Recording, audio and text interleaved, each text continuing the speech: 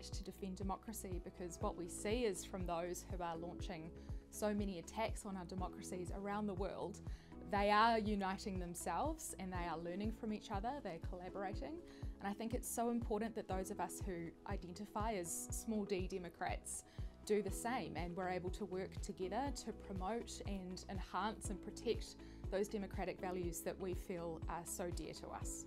It's important that we unite our forces, unite our people in order to have the most efficient way to be able to uphold the democratic state, the democratic liberal democracy.